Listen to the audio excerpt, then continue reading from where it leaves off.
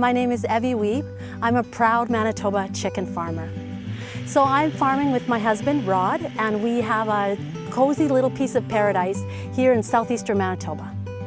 Evy's role on the farm is very similar to mine. I couldn't do it without her. She is a phenomenal wife and a phenomenal farmer. While we were raising chickens, we were also raising 4 children, and we also have a grandbaby. And she comes over often, and I get to babysit, and it's just so much fun. I take my responsibilities to taking care of this farm very seriously, and the chickens that are in my barns. I take it as seriously as I take my role in taking care of my family, my mom, my children, my grandchildren, all of them. I'm very proud to be a Manitoba chicken farmers. We're part of a whole community that makes sure there's fresh, local chicken on our shelves every day of the year.